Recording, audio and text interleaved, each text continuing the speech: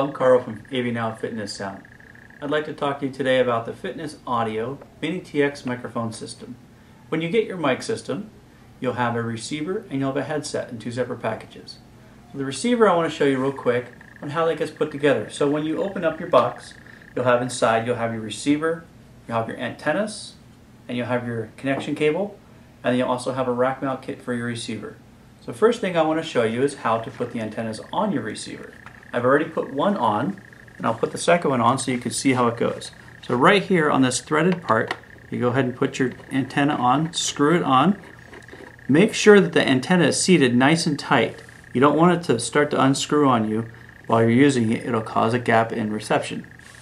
The next thing you're going to want to do is plug in your connection cable for your receiver, and that will plug into your mixer on the other end. So here is the side that plugs into your microphone system receiver. Once it's in, you'll hear a click. That indicates that it's plugged in nice and tight.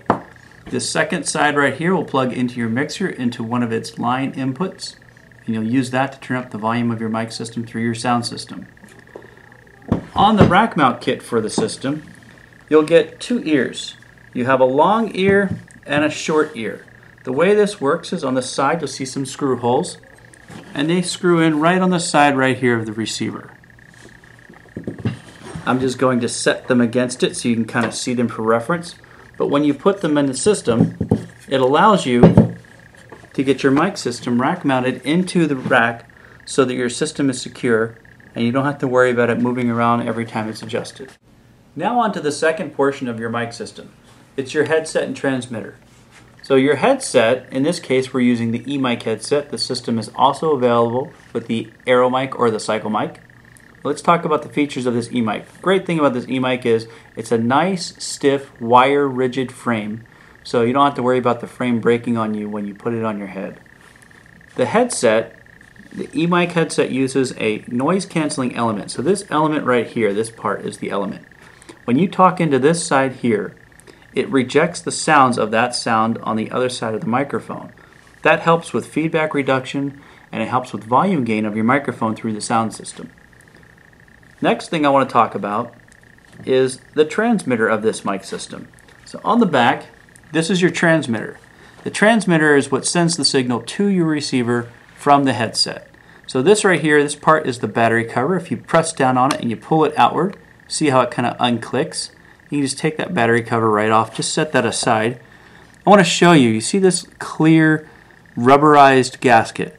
This is a seal that when you put the battery cover onto the transmitter and it clicks in place, it seals it so that the moisture from your body when you're teaching your class doesn't cause damage to the transmitter. Another great feature is the on-off switch. This is just like the kind that you have on your toothbrush, where it doesn't allow any sweat to get in there. It's a sealed switch, as opposed to other manufacturers. They have a switch where it can corrode out over time. The other cool feature is this part right here. If your headset comes unplugged, just like that, you can send this in for repair. So you can repair just this piece or replace just this piece, or you can replace just your headset. If you get one and it's disconnected, all you have to do is, there's 3 holes here and 3 pins here.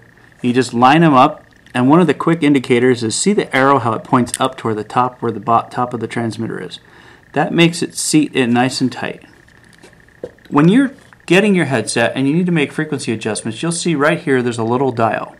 And we'll talk about how to adjust those frequencies so that your receiver and transmitter are on the same channel. Let's go ahead and set the frequencies of your mic system. What you want to do first is, if you open up your transmitter on your headset, there's a little silver sticker inside. And if you look at that little silver sticker, you'll see right in the parentheses, that's your frequency band of your mic system. In this case, it's SU536B. So this is the 536 megahertz band range, and it's the B side of the frequencies. There's an A side and a B side. So when you set your frequencies, you need to make sure that your receiver is on the B side of frequencies. So let's go ahead and look at our receiver. When we power on our receiver, first thing you're going to see is it goes to 00. What you want to do to set that band of frequencies is you press the up arrow and hold it. Once you do that, you'll see that the FS which stands for full spectrum of frequencies is blinking. If you hit the up arrow, you see how it says FA. Now the frequency A band is selected. If you hit it one more time, you get frequency FB, and in this case it's a lowercase b. And you can toggle up and down from these frequencies. For our situation, we want to go ahead and set it to frequency B, and that's the B band of frequencies. In order for it to set, you just wait, it stops blinking, it'll go back to 0, 0.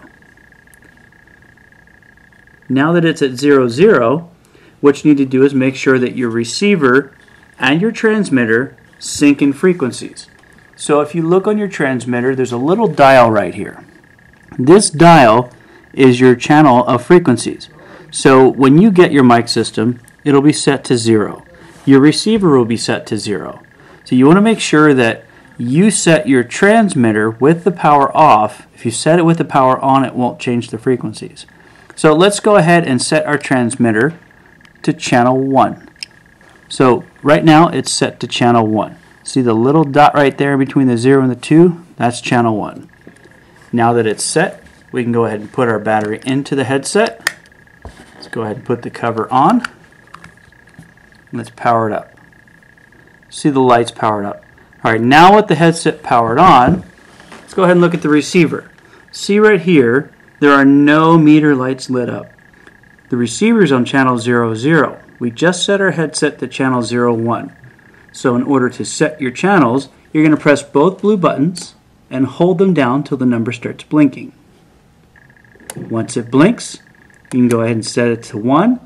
Go ahead and let it set. It'll blink just like you did on the band selections.